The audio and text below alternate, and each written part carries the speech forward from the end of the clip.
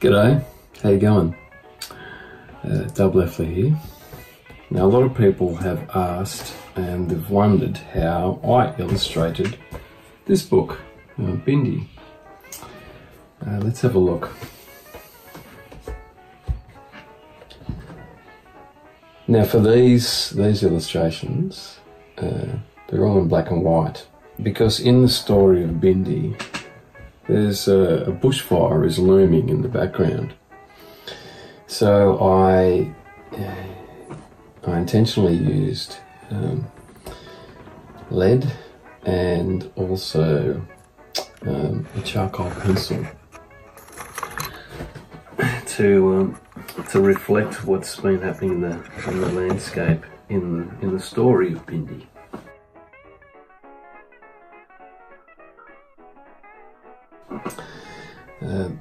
Now you can see here, this is a water-soluble lead. It's just like watercolour, but lead. So I just dabbled a little bit of water in there.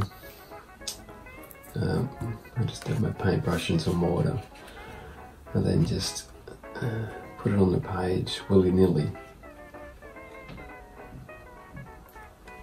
I usually use a lot of reference, whether it's photos from the internet or from my own photo albums or magazines, as well as objects.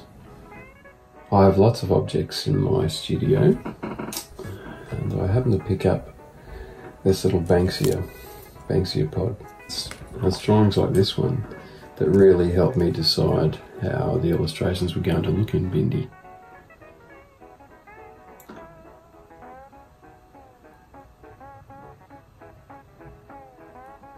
Now, once you've done that, you just sort of put on the basic shapes.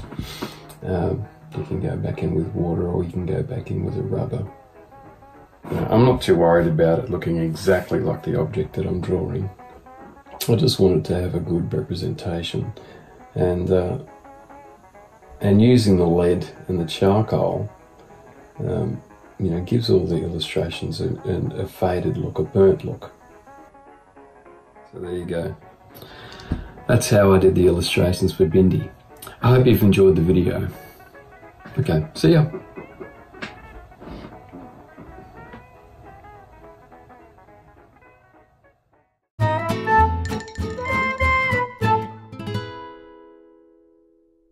Hi, I'm kids book author Liz Ledden, and welcome to Story Scoop. A huge thank you to CBCA and Squibby for this fun video series. Today I'm here to talk to you about my new picture book, Walking Your Human. It's illustrated by Gabriella Petruso and it's published by Larrikin House. And also I'm here to give you 3 writing tips on how you can improve your own stories. This story was inspired by my very own dog, Frankie.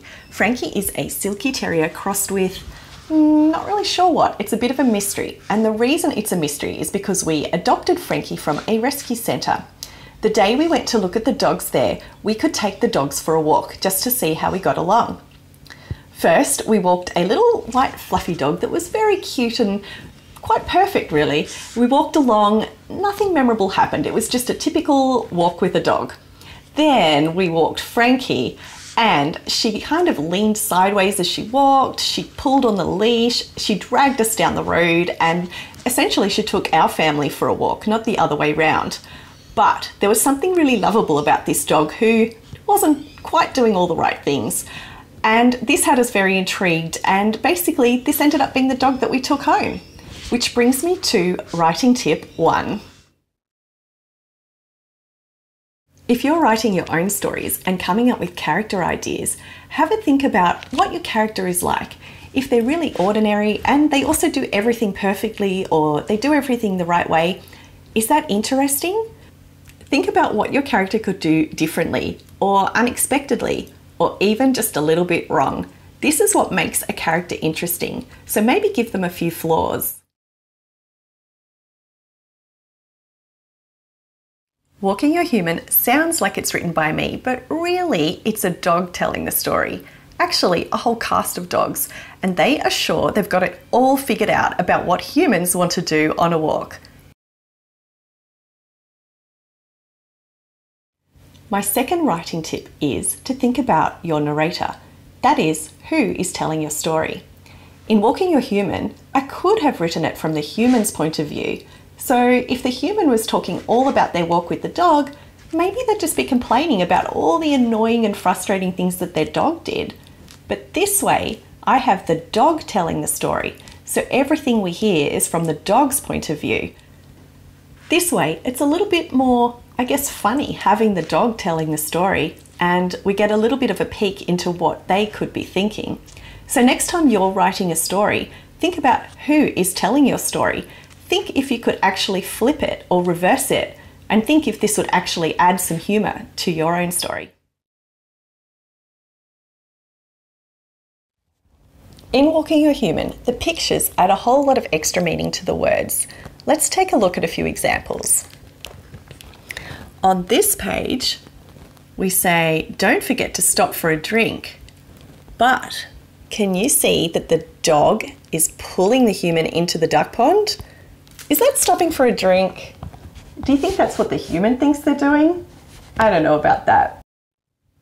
And another example is this page. It says, sometimes your human will need protecting. Do you think they need protecting from pigeons? The dog thinks they do.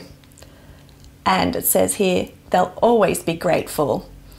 What do you think? Would you be grateful if your dog scared away a pack of pigeons because they were so scary?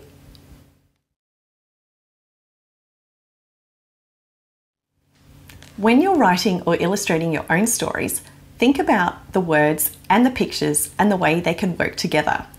And think about if someone says one thing but actually might really mean another, and you can show this in the pictures. Thank you so much for listening to my talk all about Walking Your Human. And when it comes to creating your own stories and your own characters, I hope it's given you a few ideas about how you can make your characters a bit more interesting and how you can think about point of view and who is actually telling your story. Thank you so much, Story Scoop, for having me. Bye.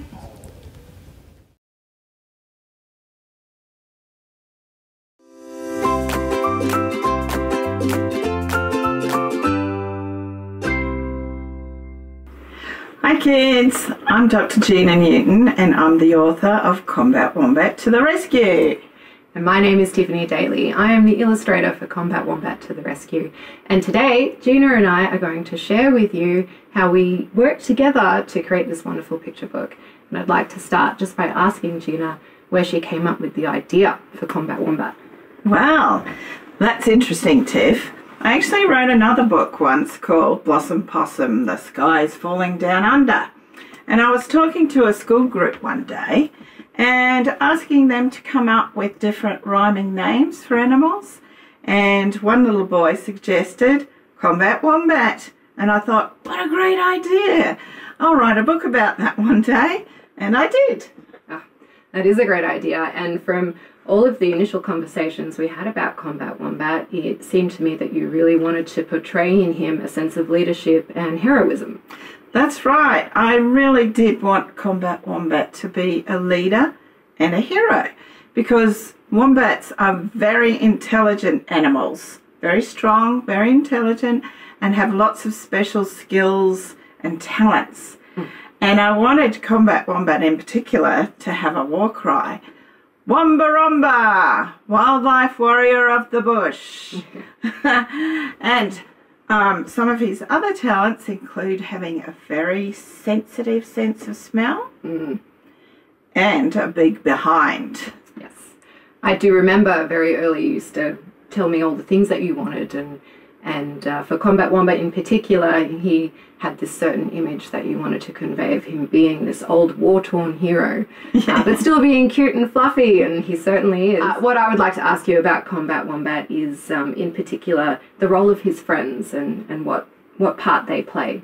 Yeah, well, even though he's a hero, sometimes it's pretty hard because obstacles get in your way. Yep.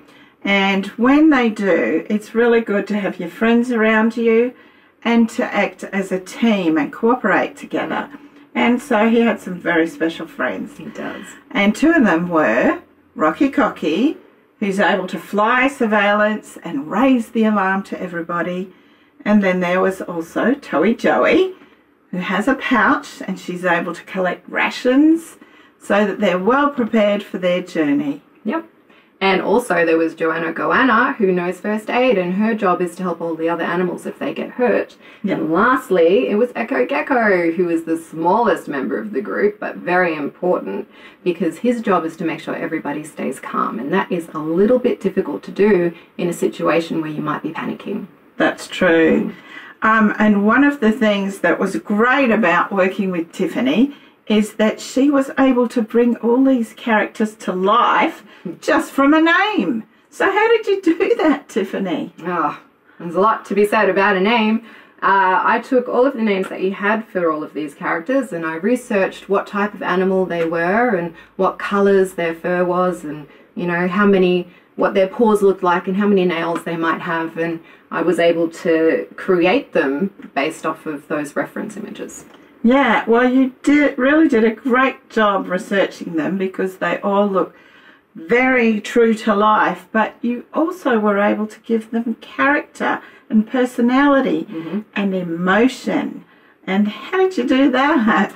Well, how I did that was through body language and facial expressions, because when we're happy, we generally have big smiles and our cheeks go up a little bit higher, and when we're sad, you know, maybe our eyes kind of look a little bit down, and our eyebrows, they kind of droop in the middle, and sometimes there's a lot of different ways that we can convey what we're feeling just from our body language. And so to convey what they're feeling, I was able to use eyebrows and big eyes and lots of, you know, little detail in the faces and their smiles, and even maybe the shape of their nose to... Yeah, and I think two really good examples of that I can think of straight up are the scene where they're all fleeing from the fire and they're following Combat Wombat, and you can really see the look of determination on his face, and you can see the fear in their eyes behind him. And then the other one is when Combat Wombat himself is looking a bit dejected and feeling like he can't do something. He thinks he can't swim. But you captured that really well with the emotion that you put into your illustrations. Oh, thank you. Really great talking to you kids, and Tiff and I had so much fun writing and illustrating Combat Wombat together, and we just want to sign off now and say Wamba Rumba!